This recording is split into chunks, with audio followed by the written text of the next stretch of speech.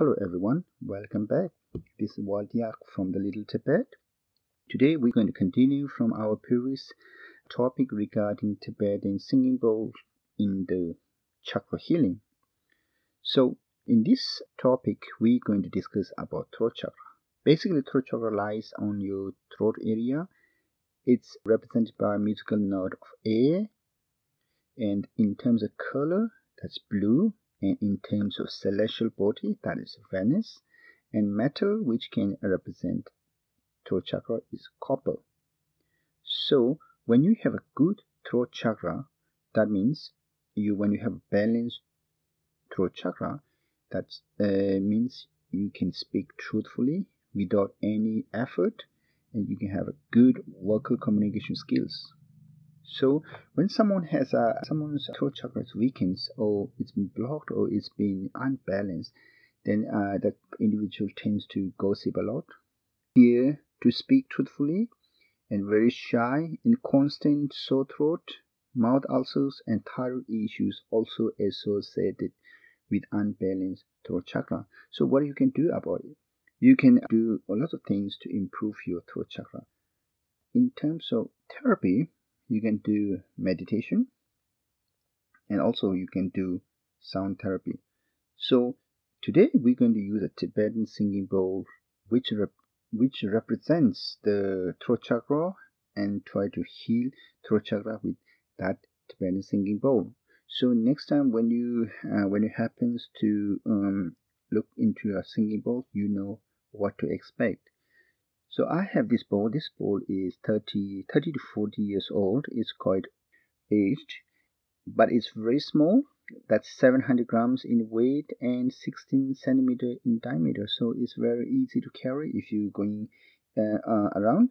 And also, most importantly, it sings 3 notes. So what I'm going to do now is I'm going to play the bowl, and I want you to listen and have experience. So next time when you have your own bowl, you can not only hear, you can feel more. Here you go.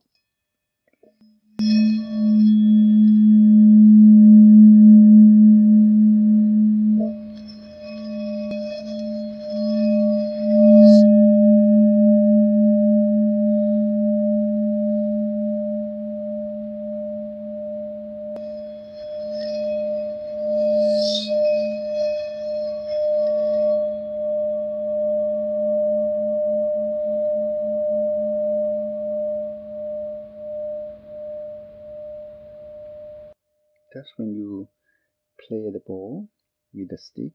Now I'm going to take a mallet and stroke the bowl gently.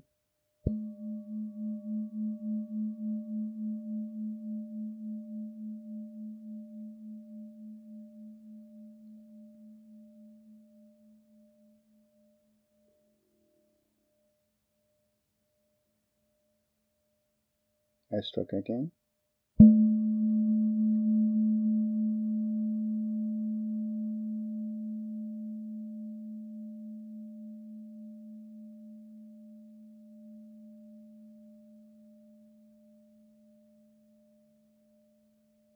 One more time.